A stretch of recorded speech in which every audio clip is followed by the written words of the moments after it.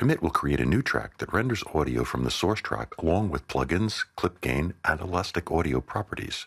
You can choose to commit audio tracks, aux inputs, and instrument tracks. To commit a track, select the track to be committed and either right-click on the track name and choose Commit from the track menu, or use Option-Shift-C on a Mac or Alt-Shift-C on Windows.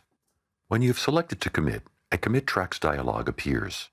The first option lets you commit either a whole track or a selection from the track.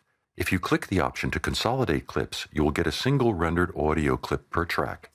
If unchecked, it will render individual clips to the committed track.